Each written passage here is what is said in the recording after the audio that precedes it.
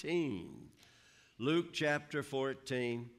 And though I won't deal with every verse, I would like to start reading at verse number 12. And if I could get you to stand with me in honor of God's Word, I would appreciate it very much. And this is a tough chapter, and I was repenting this morning, but I really have been trying to preach out of it. I'm not sure about it today, but I'm looking to the Lord. That's the best place anyway. Chapter 14 of Luke, verse number 12. He said also to the man who had invited him, "When you give a dinner or a banquet, do not invite your friends or your brothers or your relatives or your rich neighbors, lest they also invite you in return and you be repaid. But when you give a feast, invite the poor, the crippled, the lame, the blind. And you will be blessed because they cannot repay you, for you will be repaid at the resurrection of the just." When one of those who reclined at table with him heard these things, he said to him, "Blessed is everyone who will eat bread in the kingdom of God." But he said to him, "A man once gave a great banquet, invited many. And at the time for the banquet, he sent his servants to say to those who had been invited, 'Come, for everything is now ready.' But they all alike began to make excuses. The first said to him, 'I bought a field. I must go out and see it. Please have me excused.' Another said, 'I bought 5 yoke of oxen, and I go to examine them. Please have me excused.' Another said, 'I've married a wife, and therefore I cannot come.' So the servant came and reported these things to his master. Then the master of the house became angry and said to the servant, 'Go out quickly to the streets and lanes of the city. Bring in the poor, crippled, blind, and lame.' And the servant said, 'Sir, what you have commanded has been done, and there is room.' The master said to the servant, 'Go out to the highways and hedges, compel people to come in, that my house may be filled. For I tell you, none of those men who were invited shall taste my banquet.'" Father, we ask you to bless now the reading of your word. I pray that you will open our hearts to be able to speak the word of God clearly and understandably. And Lord, only those things that you would have me to say would be said. Give us ears to hear what the Spirit says to the church today. We love you, we bless you, we praise you for it now. In Jesus' name, amen. You may be seated. And I want to say to you that sometimes it is difficult to know exactly where you're going to go when you're preaching, unless you're doing a series and you know what the next scripture is. Then that makes it pretty easy to know what scripture you're dealing with. But this week, when I went to bed Wednesday evening, I had a big question mark. Where do I go from here? And I had no answers, though I have to tell you that Wednesday night, as we were talking about using the scriptures as a basis for our remarks that we preached on last Sunday morning, we just told the rest of the story. How that God's call, the upward call. And as I was reading scripture after scripture that talks about it, I couldn't help but to see that God calls us. It's an upward call in 2 senses. One, it comes from heaven. And 2, it calls us higher. And I saw where God is calling us to a place of blessing, always to bless. I thought of that when we were singing this morning about grace unending.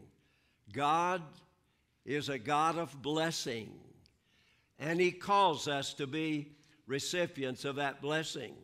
And so I went to bed Wednesday night saying, Lord, I could choose. I got a whole book of sermons. Right here it is. I can choose any place, but I would love to know what you would have me to do this coming Sunday. And when I woke up Thursday morning, I woke about half awake. It was rolling through my mind. What is the number one hindrance for people serving the Lord? What is the number one thing that keeps a person from really giving their best to God? And I know what that answer is. It's the one thing other than Christ that we are living our life for. That's the thing that keeps us from giving our best to God. It can be our work. It can be our family. In fact, I was surprised. I found some illustrations that I had in my file, and the barter, George, what's his name, had done the survey, and he came up with this conclusion: Americans put family ahead of God. I've always believed that. I see it in the church even many times. Family comes first.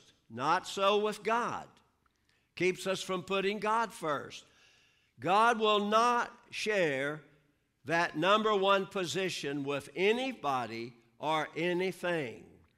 The Bible says that God is a jealous God and will not take second fiddle or second place in our life. And so that wasn't a surprise, but it wasn't what I wanted to speak about, but it is what I am speaking about. How that we have to make sure. One of my life verses, I picked this up when I was a student at Bible college and attending First Assembly in Lakeland, Florida. Seek ye first the kingdom of God and his righteousness, and all these things will be added to you. That's been my motto now for many, many years. And I can testify, God honors his word. He watches over his word to perform it. And as I seek God first, seek first the kingdom, seek the righteousness in my life, God will take care of every other need that may come up in my life. And so if you're living life for any other reason than for Christ, that's what's keeping you from putting Jesus first in your life. I believe more than adultery, more than drugs, more than stealing, the cares of life, living life, keeps more people from serving God than any of the big sins that we talk about. These are not sins. And no one can say they're sins. But whatever comes between us and God becomes sin in our life. God wants to be number one in our life. In fact, that's the only way that it's going to work. Luke said the cares of life, and Mark said it. Choke out the word of God, and the fruit never comes to maturity.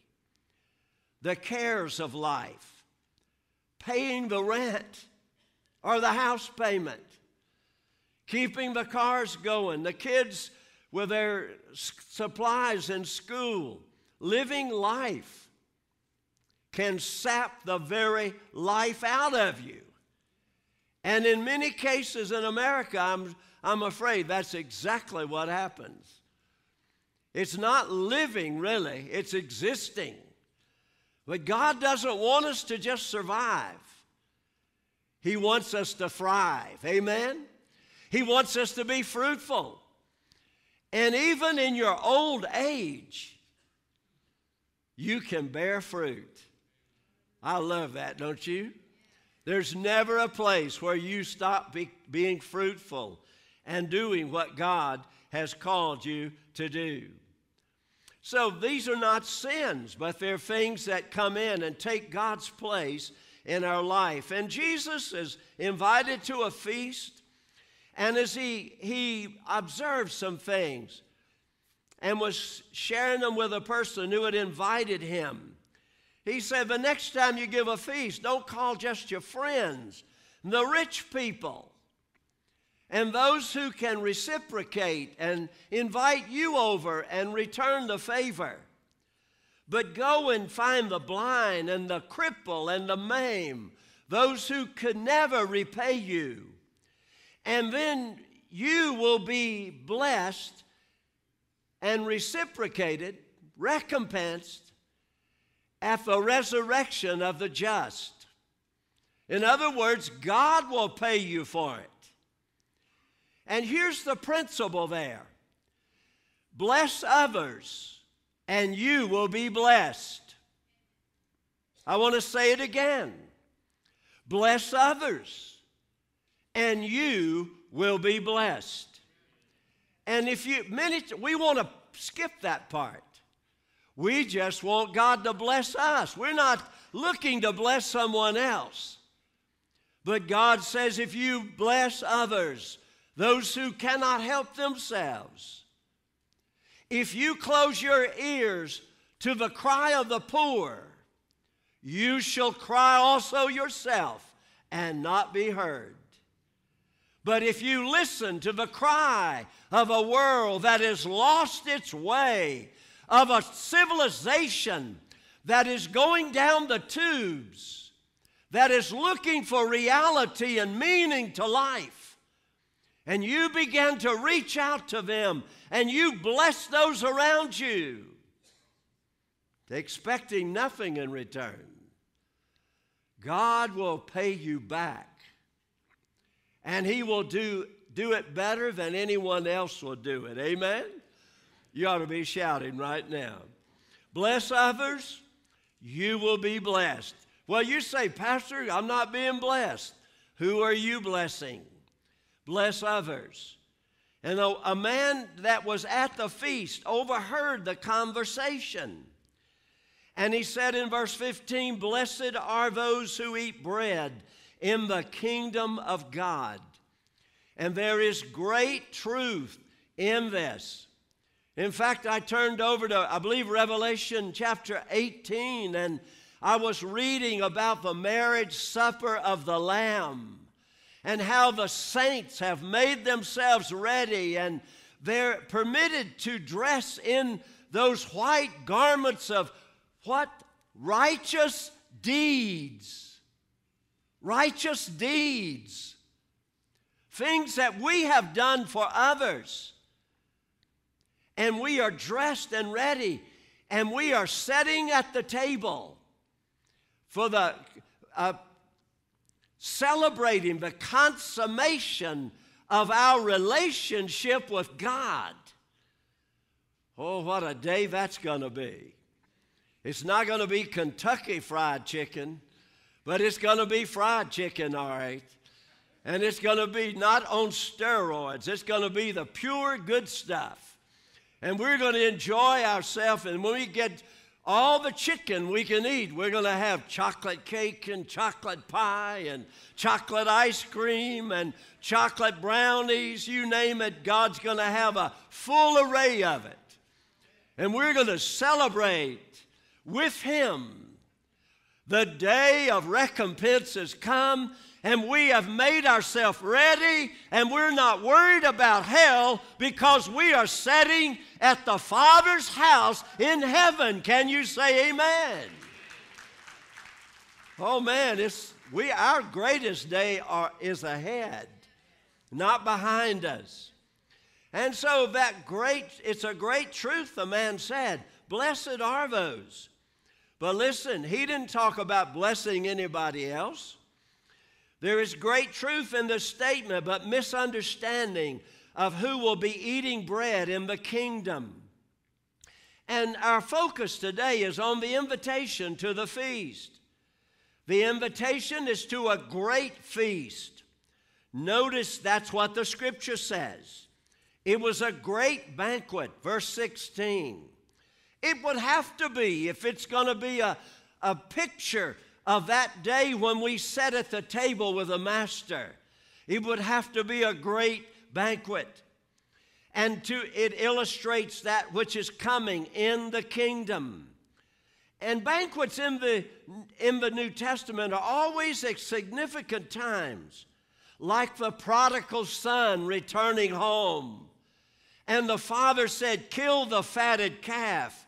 Let's celebrate. My son was dead, but now he's alive. He was lost, but now he's found." And they begin to celebrate and make merry. And you know how it was when the old elder brother came in. And he was upset because they were celebrating this brother of his who had wasted his living, his inheritance with riotous living. But the Father's forgiven it all. Hallelujah. Grace unending. Grace greater than all of our sins. That's the Father we serve. And so banquets, the marriage feast, even in this chapter, if you read the earlier verses. But everyone at this feast will be blessed. Many are invited, no matter what their past has been. They have been redeemed by the blood of the Lamb, and they're invited to the feast. And it says many of them were invited. Every testimony there will be about the grace of our God extended toward us. We're not going to talk about our accomplishments. We're going to talk about His accomplishments. How that He found me in my mess, and He brought me out and set me on a solid foundation and changed my life forevermore. I was going toward hell, and God turned me around. And now I'm going toward heaven. Amen. And so we've been redeemed. I think about that scripture in the Song of Solomon. He brought me to His banqueting table, and His banner over me is love. I didn't have to bring anything. I didn't have to get some groceries and cook them. He's prepared everything. He's everything. All things are ready, He said. I've prepared it for you. God wants us to be there. He's invited us to come. He brought me, and His banner over me is love. And we'll be sitting at the Master's table with abundant provision. We get a little taste when we sit at His table today and feast on the good things of God. And remember how God took our place, paid the penalty for our sins.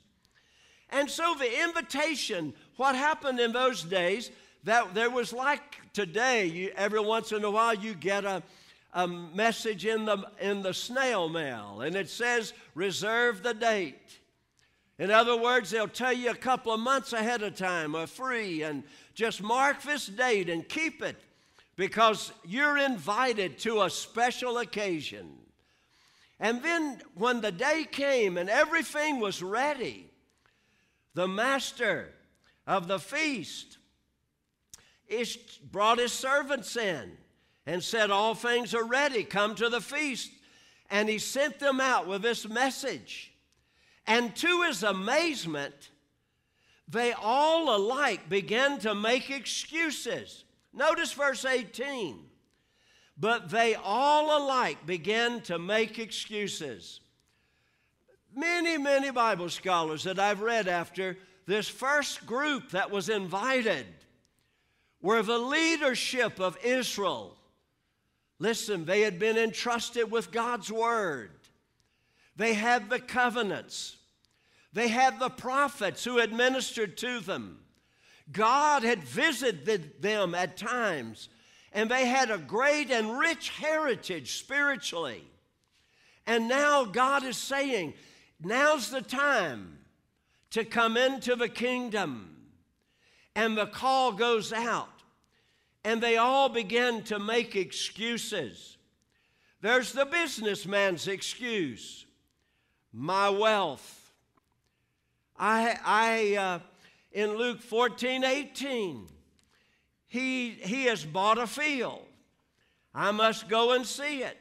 Now that sounds kind of suspicious, doesn't it? I'd like to sell that man some property in Florida, some swampland that I know about. If he'll buy it before sight unseen, I would love to sell him something. Was this an investment? Was it real estate? Was it bought in order to expand his farming operation? Or what was it? But whatever it was, his wealth stood between him and God. And I cannot come, an excuse. Then there's the working man's excuse. In the 19th verse, another had bought 5 pair of oxen and wanted to try them out. I've seen God bless people with jobs who turned around and used the jobs to be an excuse why they couldn't serve God. And I said, whoa, you mean God's blessing is a stumbling block to you? You mean because God gave you this job, you can't do anything for God now, you can't even attend church? And, well, you don't have to go. Well, I don't agree with that either. I believe you'll want to go if you're serving God. If you don't go, pretty soon you won't want to go, you know. And so the working man's excuse, I've got to work. That's the unanswerable excuse. And there's some people that'll work, they're workaholics. Present company excluded.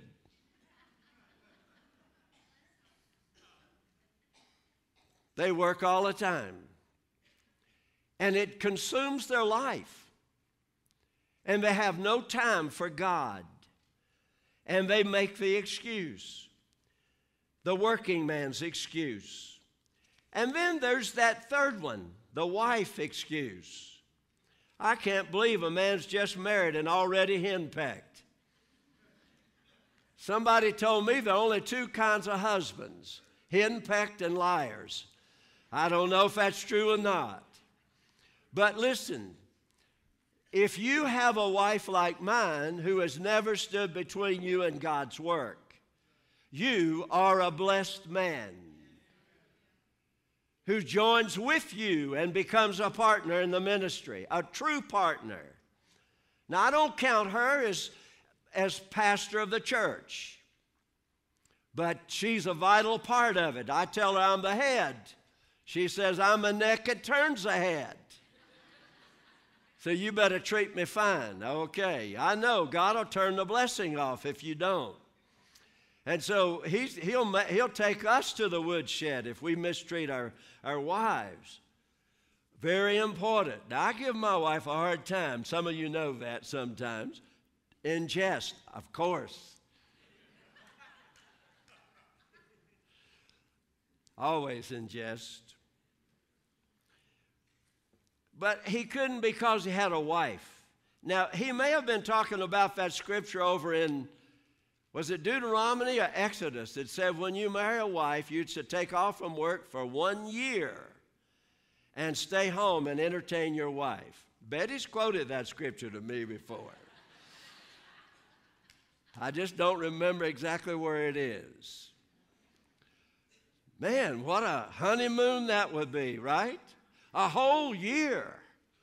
Shoot, I never even got 1 day when I got married. The next day I went to work. And I've been working ever since, trying to keep it going, keep the bills paid and keep food on the table. You know, that's the way my dad told me to do it. He said, that's your responsibility. But this man just got married.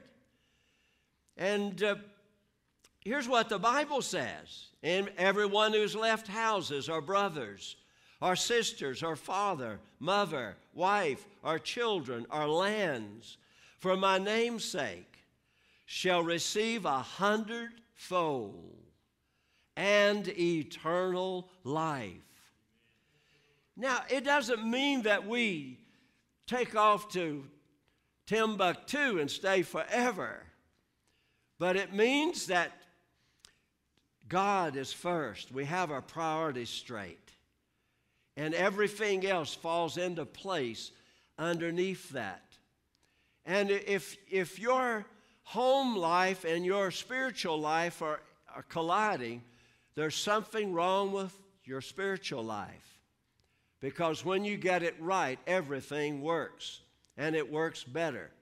But if you try to be balanced like in this day and age, you better not read about Paul and Jesus, because they were definitely unbalanced according to this age. They were overzealous for the kingdom. And you don't want to do that, Lord, no. And so they made excuses for not accepting his invitations that to come, because all things are ready. Now, this is tragic for the Jew and the leadership. The invitation has been given. And listen, I remember what Jesus said when he gave strict orders to his apostles. Don't leave Jerusalem, but you shall be witnesses unto me. Where? Jerusalem, Judea, Samaria, and the uttermost parts. And they always reached out first to the Jew because they had the covenants. They had the blessing. They had the prophets. Of all people on earth, they should have understood. And you know, I felt sorry for them on occasion. I thought, well, Jesus came, born in a stable, to peasant parents. Man, how would you figure out he's God? Other than walking on water, raising the dead, casting out devils with his name, growing limbs on people, healing the sick, raising the dead, and being transfigured before Peter, James, and John. Duh. I don't know of a single person among my peers that has that testimony. None. There's never been a person like Christ that's walked upon the earth. Never. He's in a class by himself. I'll tell you why he is. He is the only begotten Son of the Father, full of grace and truth. And it's clear. Why did they not receive him? Work, wealth, wife. Living life. And they did not want to change how things were. And they rejected him for the same reason that people today reject Christ. And the Bible says the master that gave the feast was angry with them. And he said they will not eat a thing from this feast. There is a time when a person says no for the last time. And God says that's it. Now, when is that? I have no idea. But I know that when you get to that point, he shuts the door. He closed the door of the ark, and they were there banging on the door, wanting to get in, but it was too late. And you don't have forever. You have today. All things are ready now. The feast is prepared. Come and sit at the table. They made their excuses. And there's a difference between a reason and an excuse. Billy Sunday said, he called excuses the skin of a reason stuffed with a lie. The skin of a reason stuffed with a lie. I looked in the parking lot this morning and I said, why isn't our parking lot filled with people in classes studying the scriptures this morning? And I guarantee you I would get excuse after excuse. But the truth of the matter for most of us is we make that choice. We decide we're not going, and we don't go. And the same thing is true with other service times. Well, I got to have some family time. You got 7 days. Why does it have to be on Sunday? Why? We make a choice. But you would never tell me the real reason. I don't want to come. I don't want to go there. I don't want to do that. You see, an excuse makes it possible to never, ever be accountable for the reason why we do what we do. And God doesn't, those excuses will not hold water on the day of judgment. They will go nowhere.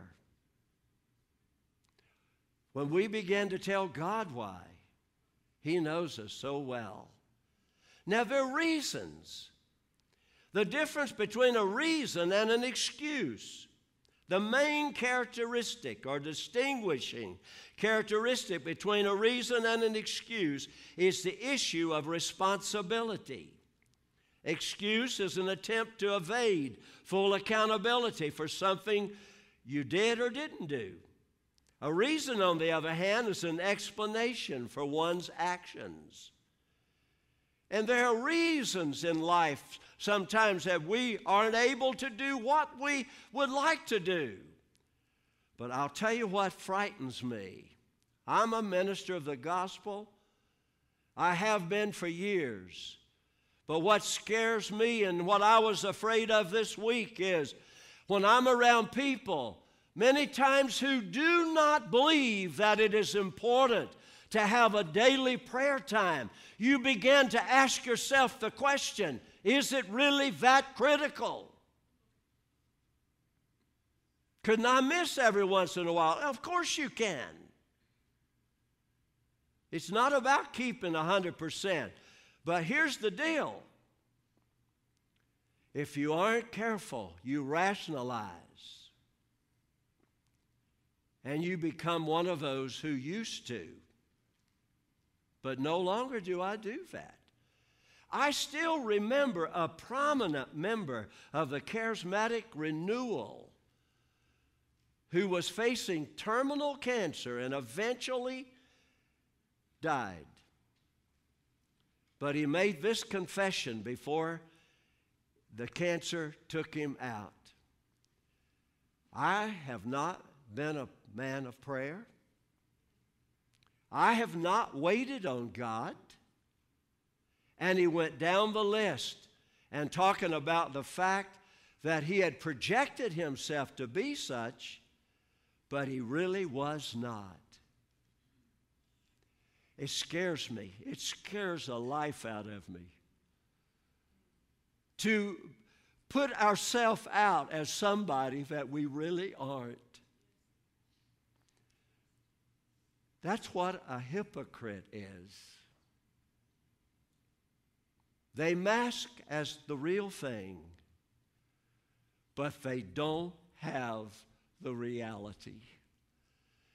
That scripture that was pounded in me as a kid, they have a form of godliness, but deny the power thereof. In other words, they look like it, but there's no substance there. No substance there. And what we look like and who we are should match up. I admit to you that there are times in the schedule, I think the one trick of the enemy is to try to get us so involved in things that we never stop to have a talk with God. And that frightens me. Because I knew a pastor one time, he eventually took his own life. He pastored a large church in Florida. Some of our Floridians would know. But he learned that he had the oratorical ability to preach and not pray. And pretty soon he was carrying a gun because he had some mobsters in his church. And things were not going good. And he took his own life because it got out of hand. We had I was ordained in that church. I went back to that church from Maryland to be ordained before they transferred me to the Maryland district. And I remember it was a great experience, but he would be playing with the lights while we were trying to have church, dimming them, brightening them, just distractions. A pastor would know better than that. In fact, Ray Brown was talking to me about lights this week, and I wish I'd have wrote that down, Ray. You got to give me those figures. But I think he said, you know, if you're like 80, you need 20 times more light than you did when you were 20.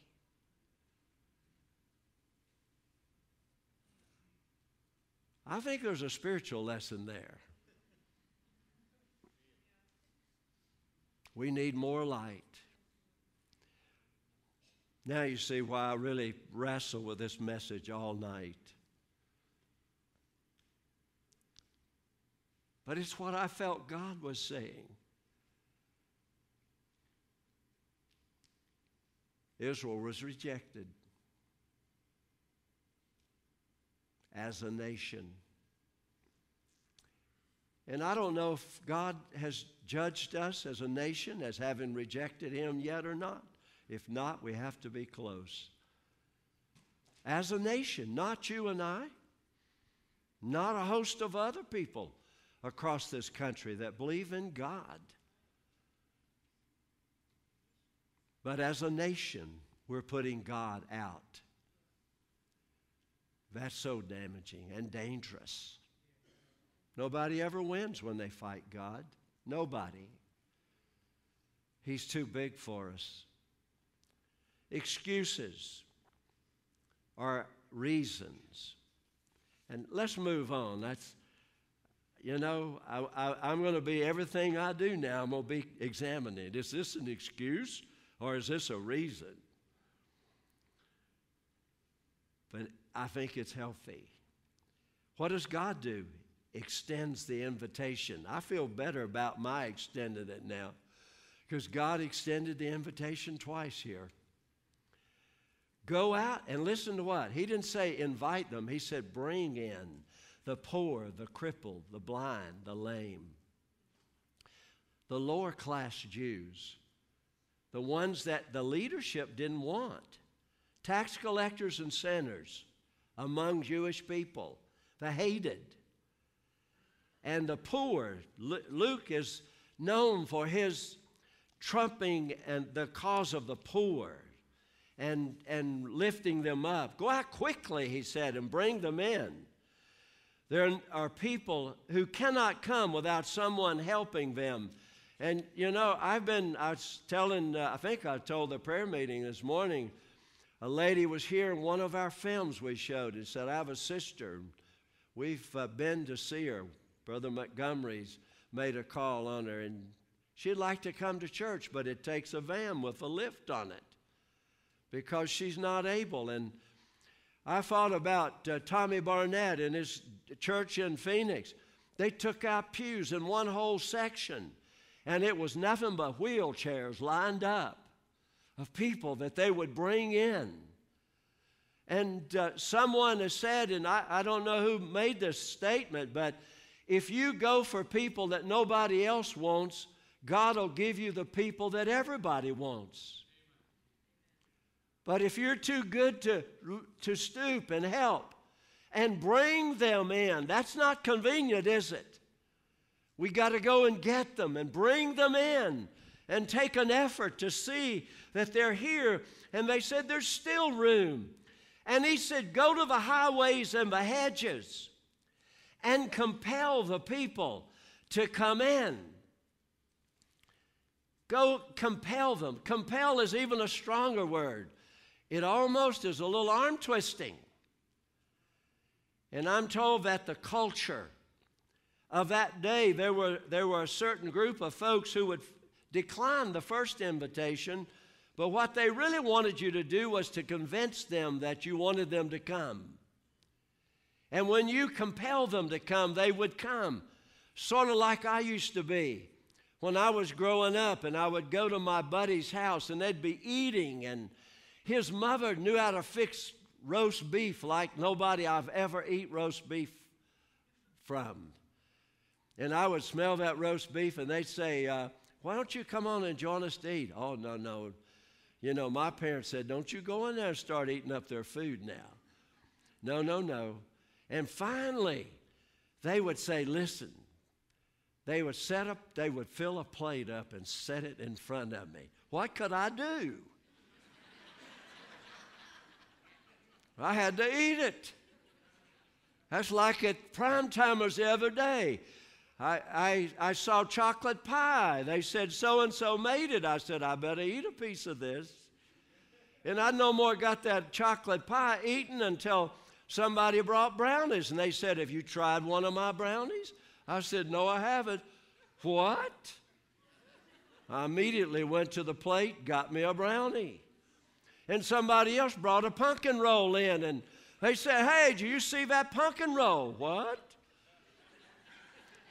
I went over and got me a piece of pumpkin roll. I'm on a diet, folks. I had chocolate pie, pumpkin roll, and a brownie. And every one of them would knock your socks off.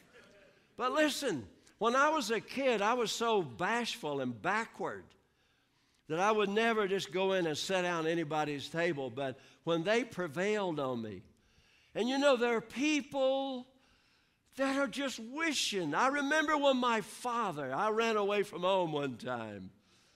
I got about a mile from the house, and Dad pulled up beside of me. I'd had enough time to think, where am I going?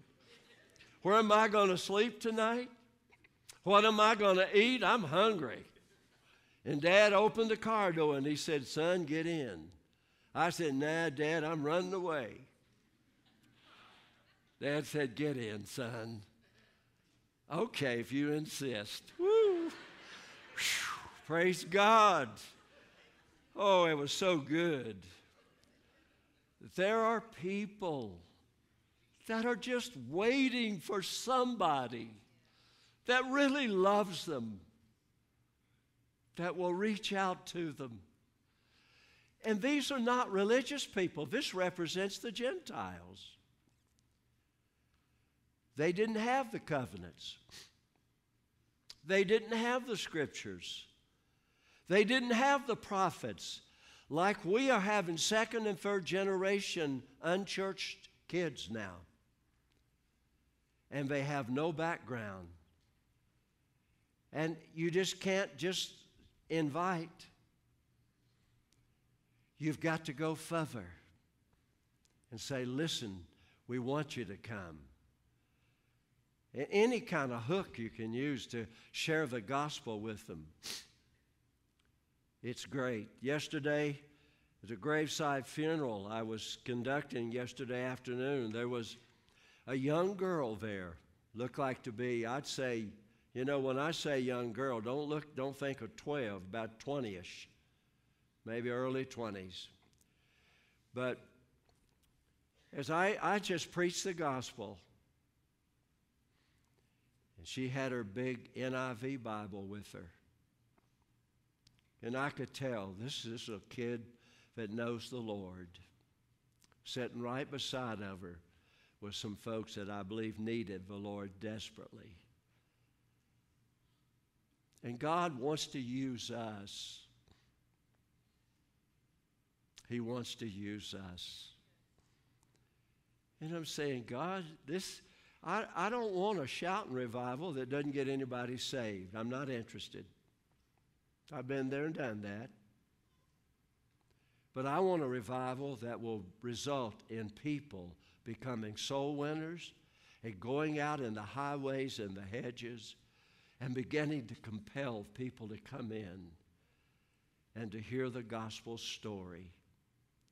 And this is what Jesus said. He welcomed them in. Only those who accept the invitation will be at the banquet. Only those.